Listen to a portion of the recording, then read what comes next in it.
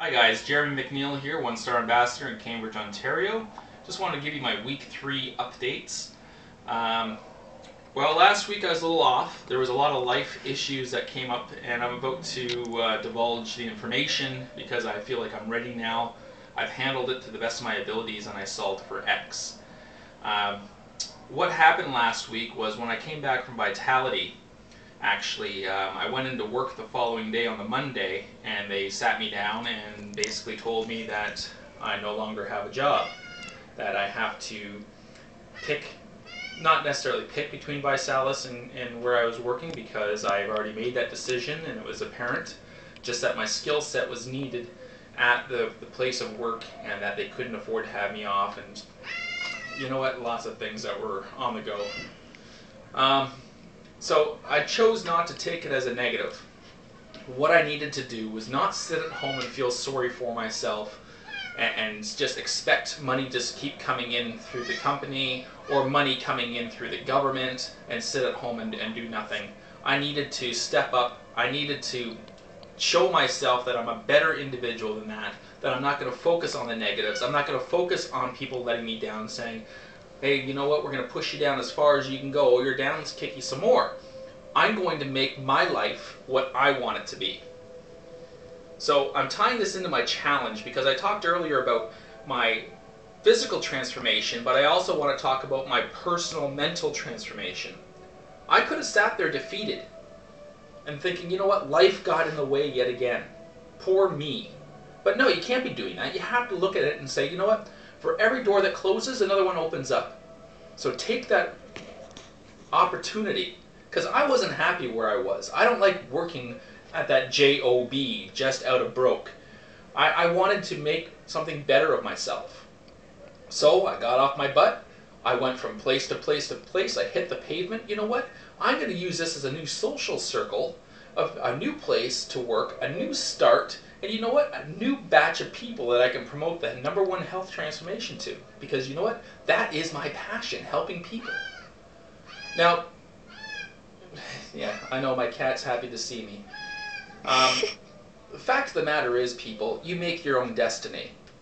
You just have to decide, this is the time for me to step up, to change my destination, and that destination in my life journey. Now, just to top things off, here are my results from week 3. Now, you know what? Life got in the way. I didn't go to the gym. I went to the cottage. I had to solve for X. There's no gym there. So what did I do? I ended up running with Lori. Lori's transformation, or her 90-day challenge, is to run in a 10K marathon, or half a marathon. So what did I do? I ran the trail with her. Now, I wasn't training for that, so I felt it the next day in my knees. But the following day, we drove 3.5 hours home.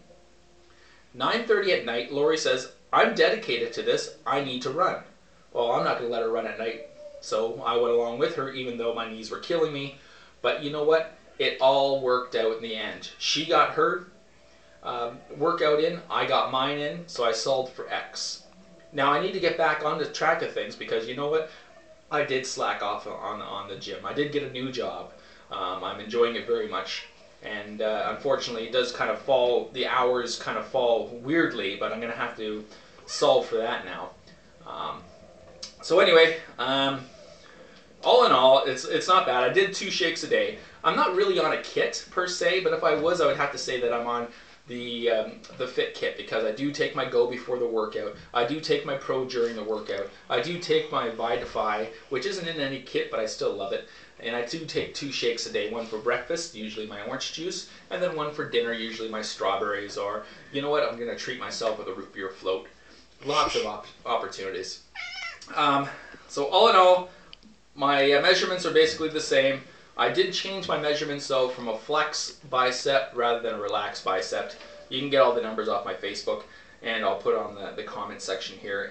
But I did go up in weight. I'm just going to chalk that up to life decisions, not eating healthy, long weekend up at the cottage. But I'm going to get back on track. I went up to 196 pounds. That's not happy for me. I need to get that back down under 190. So I'm going to have a really aggressive goal for this week to get under 190 pounds.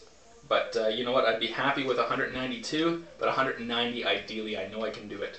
So it's time to step up. It's time to get this over with. It's time to forget about the past, start from the new, and just, you know what? Solve for X. Life gets in the way. You know what? That's it for me. See you next week. Love yous.